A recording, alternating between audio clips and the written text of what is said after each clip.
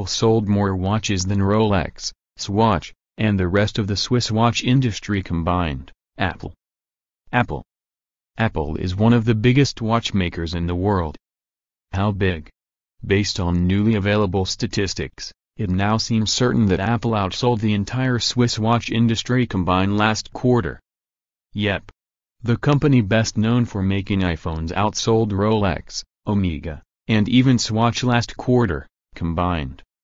That's according to Apple Watch sales estimates from industry researcher Canalys and IDC, and publicly released shipment statistics from the Federation of the Swiss Watch Industry. Canalys estimates that Apple sold 8 million Apple Watches in the last quarter of 2017. For the first time, Apple shipped more Apple Watches in 4Q 2017 than the entire Swiss watch industry shipped watches. Apple is the biggest watchmaker in the world. Apple Watch pic.twitter.com/G6M6TJ702 Francisco Geronimo, @Geronimo, February 4, 2018. For the first time, Apple shipped more Apple Watches in 4Q 2017 than the entire Swiss watch industry shipped watches.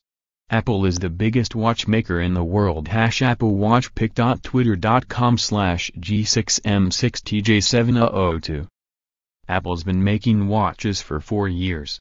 Switzerland has been making timepieces for centuries. Hollis Johnson. Apple doesn't reveal official sales figures for the Apple Watch, making comparisons like this one difficult.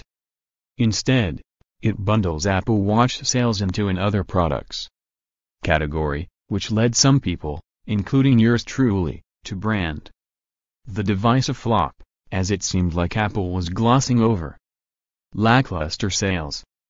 And for a while, especially in 2016, it did look like sales growth stalled.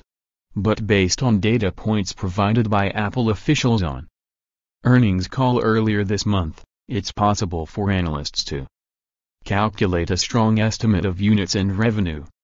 It was our best quarter ever for the Apple Watch, with over 50% growth in revenue and units for the fourth quarter in a row, and strong double-digit growth in every geographic segment, Apple CEO Tim Cook said on February 1. In some ways, the comparison with the entire Swiss watch industry is a testament to Apple's scale. Some Swiss watches are meant to be luxury pieces, like Rolex watches, which cost tens of thousands of dollars.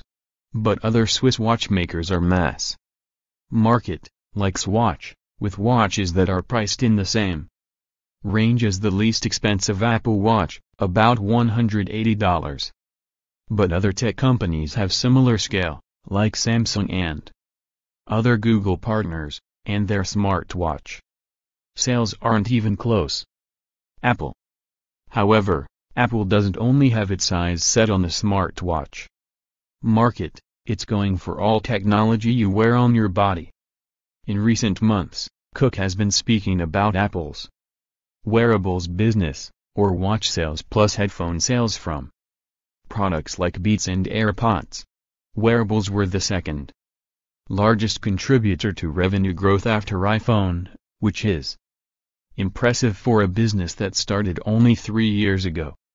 Cook said earlier this month. Although that product category is small for now, it's easy to imagine Apple expanding it with smart Apple Watch bands, and perhaps a pair of smart glasses. Google has a smart fabric project, and Apple patents suggest it's experimenting with those technologies too. So now that Apple has conquered the old-school watch market, it's only a matter of time before people start comparing Apple's wearables business with companies like Nike,